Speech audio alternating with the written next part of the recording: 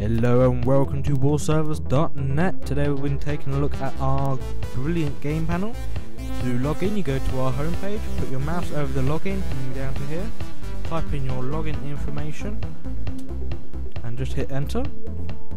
Here we have the main part of the panel where it shows your active games, your tickets, other stuff to do with your profile, so management of games, billing, support and sub-users, and it also shows you inactive games that you might not be using.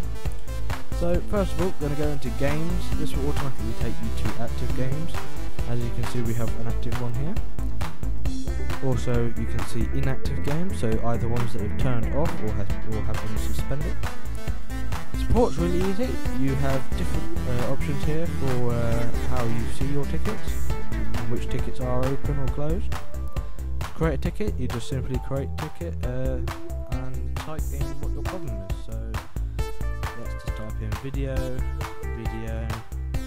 and you select your service. If you don't select your service, it takes a little bit longer for the support team to answer your ticket, as they have to go through your profile to get your information.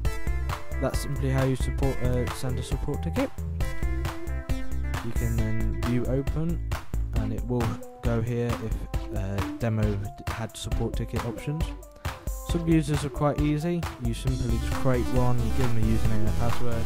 It allows you to, let's say if you're in a clan, you can give certain people in your clan access to the server in case it shuts down or whatever, and they can manage it from there.